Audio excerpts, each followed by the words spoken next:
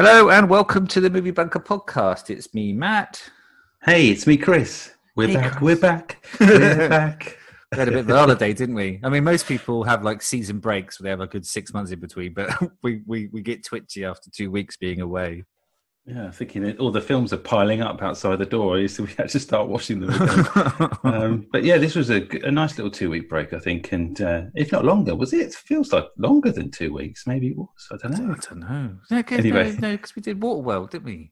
We did, yeah. Oh, that was a good one. And here's another good one. I mean, this is all those lists of movies, and we think, what should we do? We need to pick a movie. And it's like hundreds, Chris. What, where should we go? I said, I feel like doing something a bit lighter, nothing too dark, you know. Yeah. We've done a few sort of sci-fi kind of action heavy, right? We've been really action heavy recently. Yeah. I thought, is there a rom-com or something? And then we had this movie, A Million Dies to Way in the West. A Million Ways to Die in the West. And I thought, well, yeah, let's do that because it's another film I've never seen. All right, play the trailer, Chris. Here's the trailer.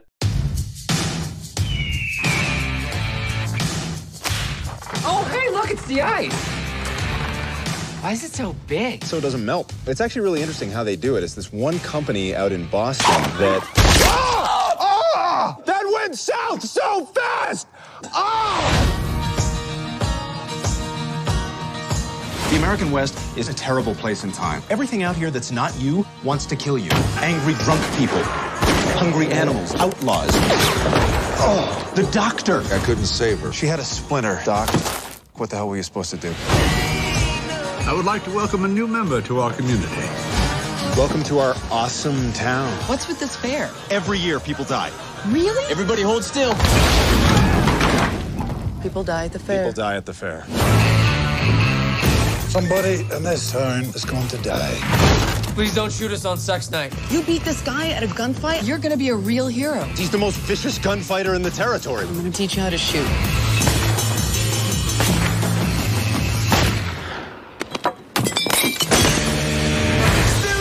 I gotta get a running start. Dude, you really shouldn't drink and horse. Aim up. Get ready, I'm about to shoot a full load at your cans. Shut up. Hey! Oh, no, I didn't! You've never seen one? Yeah, I feel like I should have a piece of cake or something. All right, you ready? Yeah. I know you're here, Stark. Na klar, Henadza imeko. Hatena ashte. Mila Kunis. Dai Jules, negle. Cha-cha, Tanjo. Ste, tasche go ute.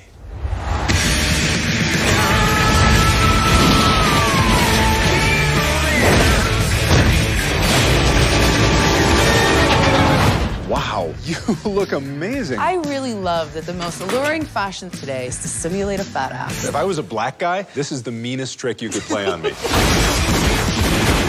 A million ways to die in the West. Maybe the frontier is not so bad after all. Hey, it's a sweet young couple. Can I interest you folks in a miracle cure? Holy shit. So you've never seen this film because it's been around for a while now, right? And it's got people in it. So most people, I think, have seen this in some fashion. Have you not even seen it in your usual way where it's on, but then you go and make a cup of tea and maybe change the light bulb and then come back and see some? No, it's been on my watch list or my wish list or whatever on Netflix for a long time, and I thought, I will watch that one. It looks funny because, as with all films, the trailer does make it look slightly good, and I enjoyed Ted in a way, although probably in a sort of looking back at it now, probably not. It's still an inappropriate use of time.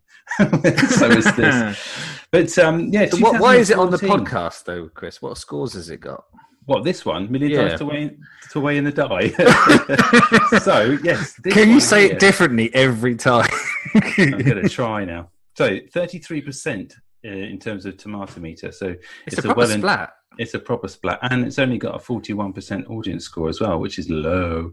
And even in IMDb, although it always fares better there. It's a 6.1 out of 10, but still, 2014, a Seth McFarlane vehicle of the most Seth McFarlane-est vehicle that there could be. Here is the plot synopsis.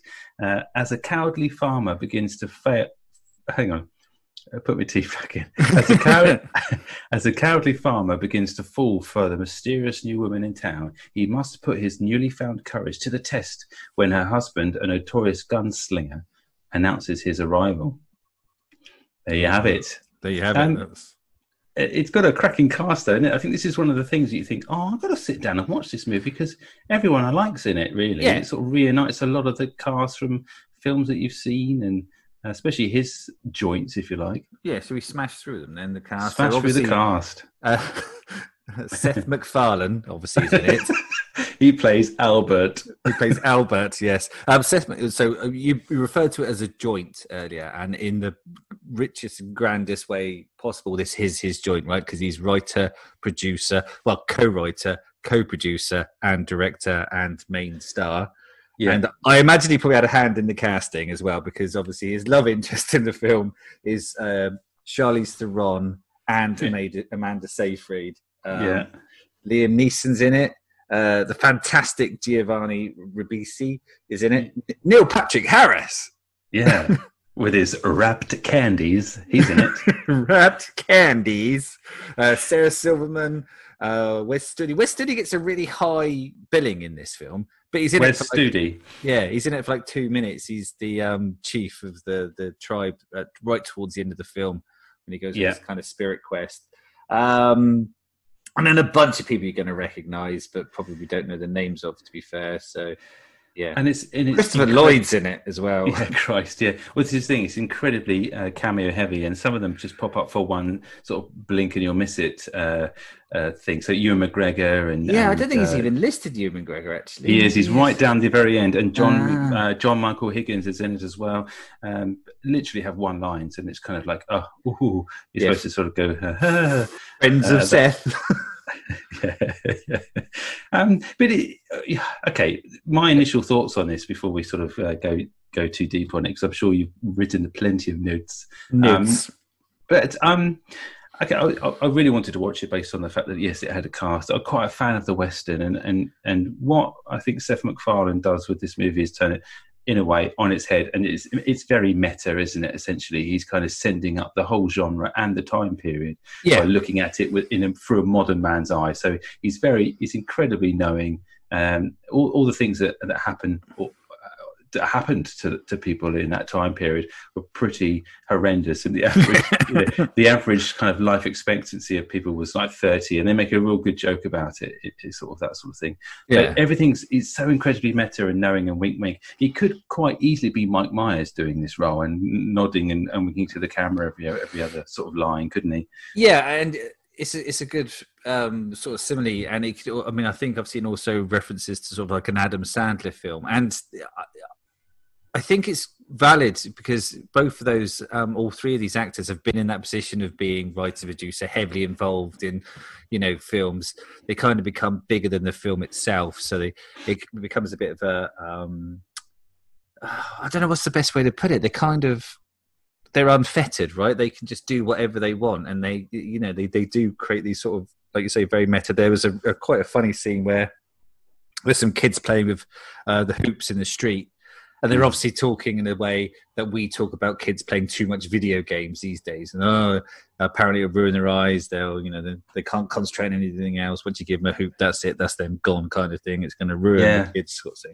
And there are lots of jokes like that. But it kind of. I don't know if anyone listens to this podcast. I don't know if anyone listens to the podcast. Is a fan of the horrible histories kind of thing. But I would like to think, and I haven't for one moment verified any of the ways of dying or the treatments, the doctor treatments that were spelled through are actually valid. But it wouldn't surprise me if some of them were. So it kind of reminded me of a horrible histories. And in a similar way, the jokes in this film are very... they're not relevant at all to the plot, right? They're just something funny happens, and it doesn't. The plot isn't a part of it, right? Yeah. There's just a joke, and it in that way, it matches Family Guy. So if you're a Family Guy fan, I imagine you probably love this entirely, because he'll turn up and they go, hey, I remember the time that I did this.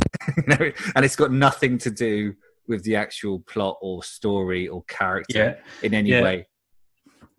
All the jokes, Matthew, just happen as you just said. They happen around the central characters as the story, quote unquote, is developing or going on in the forefront. You got to remember that at this point, it's 2014. Seth MacFarlane was riding a massive wave of his own self-importance. He's quite a smug guy. I mean, he was, responsible for Family Guy, as we know, which is a very popular program, and as a cartoon works very well as a cartoon. I think if you try to transfer that humour onto screen, it does sort of separate the men from the boys quite quickly, because Ted and Ted 2, and this movie in particular, and his kind of Oscars hosting as well, which was quite was quite controversial at the time, because he brought the level right down to the bottom, and it had enjoyed some great hosts in the past, like Billy Crystal and others that I can't quite remember right now. But he got some real flack for just bringing the tone right down and the humour right down to rock bottom. And but like, if you hire this guy, that's what you're gonna get, right? He is a crude humour guy. You're not gonna hire this man, and you're not gonna then get like cerebral kind of Steve Coogan style highbrow humour. In the same way, you're not gonna hire Ricky Gervais and not expect to get insulted. There's just, what you're getting. If people hired this guy and go, why is he being so crude? Then they're fucking idiots. Yeah, no, you've got a good point. So it's really the Academy's fault, really. They knew that we're getting themselves. Fuck those guys. And I didn't get an invite again. We're not a kind of Oscars kind of guys. We're the Razzies kind of guys, and even they don't want us there. How many times do you think you laughed throughout the movie? Loads. Did you? Oh, good. Yeah, this is like when I put this on, and my wife saw me get my notepad out. She's like, "Oh, for fuck's sake, what are we watching now?"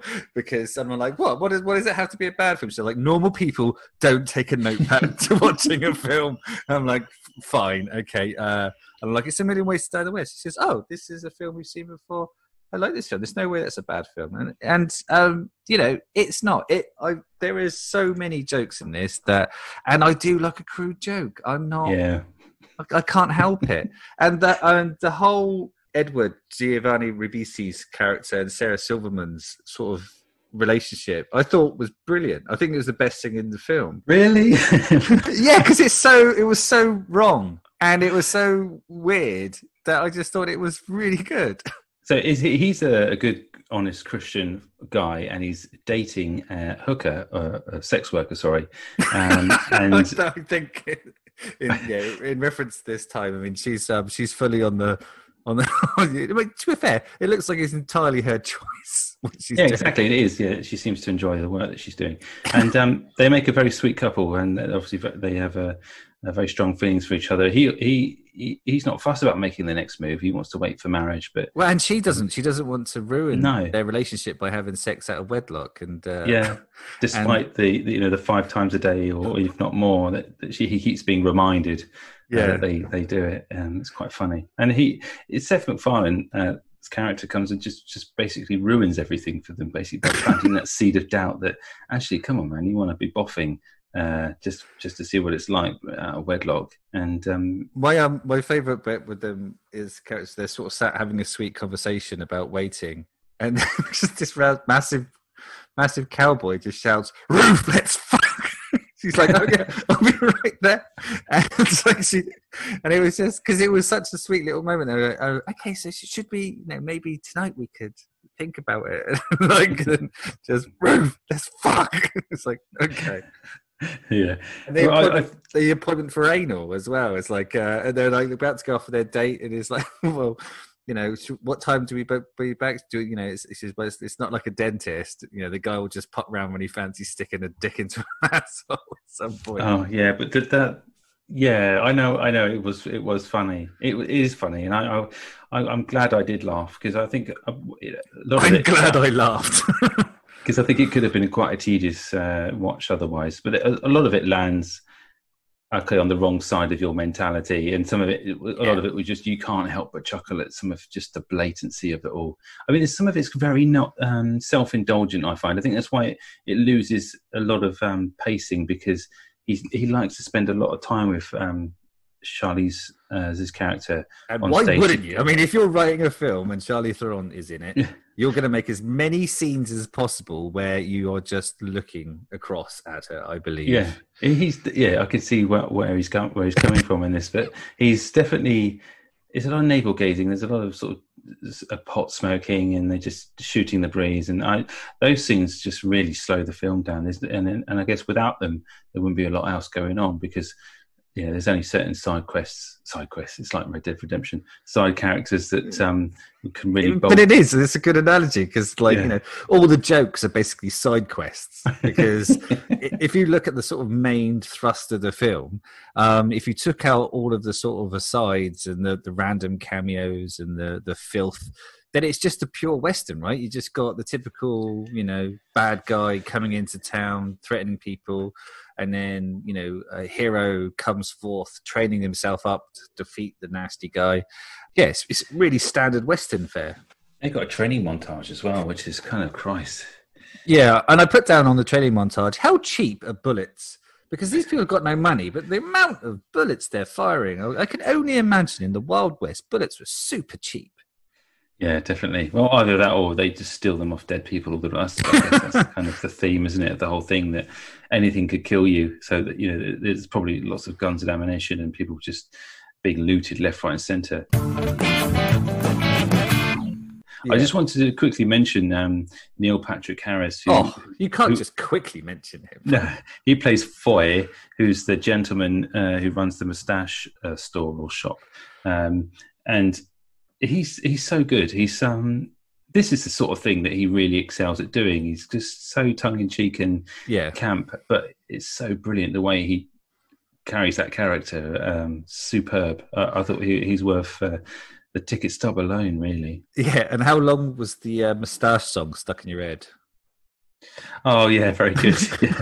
But I like the fact that he kind of wants to grow a moustache, but he can't afford to grow one because of the upkeep. It's just of all the lotions and the balms and whatever, which is kind of true, I guess. Yeah. And the way that Albert Seth McFarlane's character just describes what kind of moustache he wants to grow to Foy's character, to Neil Patrick Harris's character when he's sort of browsing the shop. Yeah. Well, I kind of want it to go, across my lip and then down the sides of my face, and then join my jaw, and then go up my kind of jawline up to my sort of sideburns, and then join sort of my head of hair. And it's become my hair. It's just the level of detail that he goes into just this one sort of piece of dialogue. It was good. The other good thing was, I thought, was Neil Patrick Harris plays somebody with incredible diarrhea extremely well. Because, I mean, we talk about sort of the level of where the humour's at in this movie. Yeah, it cannot be understated how low the bar is for the humour in this film. I mean, we've mentioned like the prostitute kind of, having jizz on her face and all of that. The ear nail. I love his dad, and I would say we've seen this film before, and the phrase "I've got the fart needles" is a weekly utterance in this house. Basically, if you do one of those particularly violently pushed farts, someone in this house will shout out, "I've got the fart needles." But this time, and I hadn't caught this on previous watch, is that afterwards says, "That came out of my penis." Oh God, we're laughing too much. This is what I don't understand. I don't understand how this film got as low a rating, because like I watched it because I kind of enjoy his humor, and I sought it out for that. Now, if I was, didn't like this kind of thing and I was forced to watch it, then maybe I could understand why you'd get it. But like you say, the audience rating score is like, who is it that's going to see this film? I mean, I can only assume it's like Liam Neeson fans, Charlize Theron's fans that are going, "Oh, look, there's one of her films." She's brilliant in it, and so's Liam Neeson. In fact, everyone is pretty good in this. No one kind of lets the side down at all. Yeah, that is a good point. No one really puts in a bad turn. I think it's because everybody's clearly getting on so well on and off the screen, and probably just making the movie was an absolute hoot by the looks of things. And that doesn't always transfer on like to the finished product all the time. You could be having the best time in the world. There's a couple of times when Charlize Theron sort of bursts into laughter, and it seems actually genuine. Yeah, like when they're having like you say, they do have many kind of sort of scenes when they're just together and talking and stuff in various different situations. So, but yeah, there's a couple of times. But anyway, we digressed horribly. You were talking about Neil Patrick Harris with his diarrhea. We shouldn't gloss over this. No. Well, one of the best scenes in the whole movie is when he's got a quirky tummy, hasn't he? What did Albert's character do to him? Charlize Theron, she challenged him to a drinking thing, and she slipped some poo powder into his drink. So Seth MacFarlane's going to do a duel with him, or what's it, a face-off? What do they call them? I think it's a duel, right? It is a duel. Yeah. And showdown. Showdown. That's it, a showdown. So come fight. Before he can even sort of do any of the shooting malarkey, he's defecating in strangers' hats. And there's one bit where he completely fills one hat and then goes to get another one the way that it just bats his hand away and just keeps batting his hand away. And it's such a prolonged scene again, where they kind of, it stops being funny but then starts being funny again, because that kind of, I don't know, awkward laughter where it just becomes funny. It's just the way. But even that old guy was amazing. Like, just to be stood there and just deadpan yourself, like, to Neil Patrick Harris, absolutely sort of, aping it up, and there you are, just stood there with no expression on your face at all, slowly swatting his hand away, and eventually he shits in your hat. That would have been in the script. You'd have read that beforehand. Like, right, so what am I doing today? Oh yeah, you're stood here. Neil Patrick Harris is going to be squatting there, pretending to shit into a hat. Then he's going to reach for your hat. Initially, you're not going to let him have that hat, but eventually we'll have your hat and shit in it. Okay. And I'm laughing during this, am I? No. You're like a statue. Okay. Nailed it.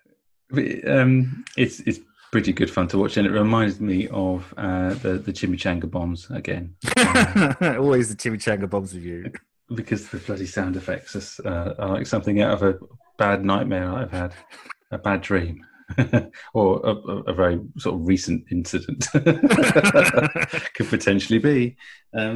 Neil Patrick Harris wins an Oscar for this movie for his portrayal as Foy, and Liam Neeson, straight-faced. You can imagine just the whole thing with him and Charlize Theron, Oscar winner Charlize Theron doing this movie, and Amanda Seyfried. Just these are A-list Hollywood actors. Okay, so this film isn't perfect. No, and we're all about balance. You'll notice that all the things we've talked about and all of the niceties of this film is within the first hour and a half. After that, there is another half an hour of film that does not need to exist at all. Basically, that scene with Neil Patrick Harris shitting in a hat, at the end of that duel scene, there should have been a brief 5-minute, max 10-minute sort of scene with Liam Neeson rises to town and gets shot somehow, and that should have been the end of the film. Yeah. No one told Seth MacFarlane that he should just stop.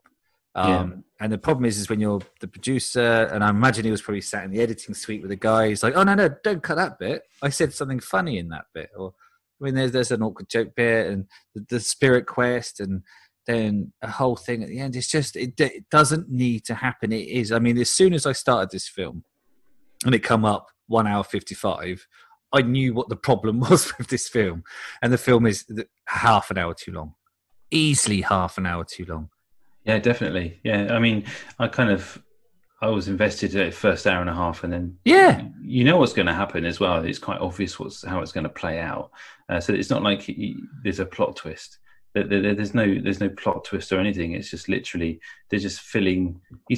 All his ideas have been flung at the wall, and he's made them stick with sellotape and blue tack. He's kind of just thinking, we're going to shoehorn all of this in, all of my ideas.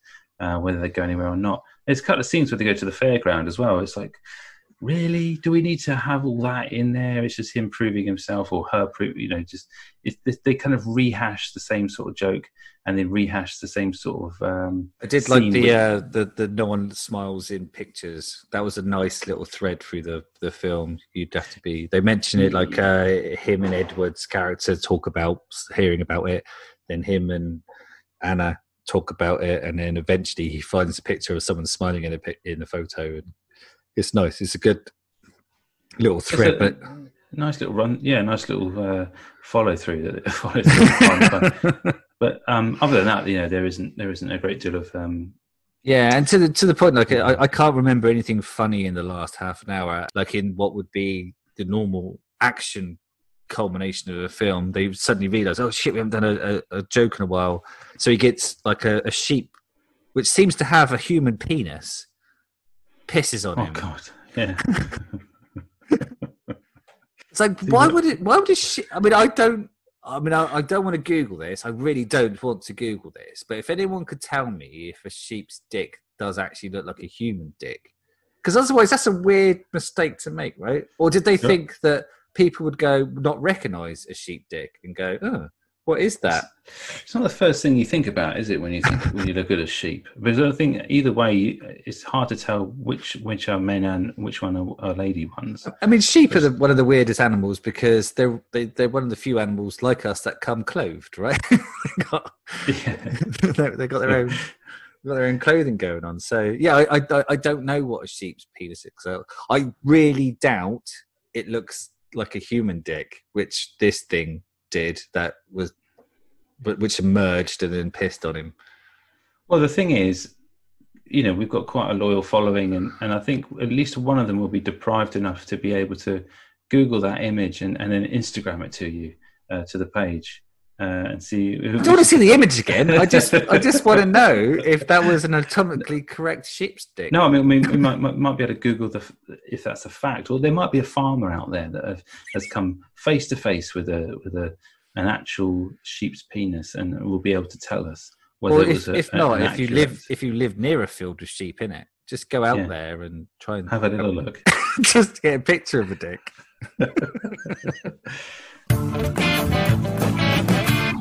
It's actually quite gory as well, isn't it? Because I wasn't expecting to see the gore, but there is lots of pretty decent splats and things. Yeah, the bar brawl is absolutely brutal. People have their legs snapped into things, jugglers cut and stuff, and the ice cube scene. Oh god, yeah. Also very Google. Very gory. I say Google because I was literally looking at my computer, which had Google on it at the time. Yes, it's very Google. It's very Google, that scene.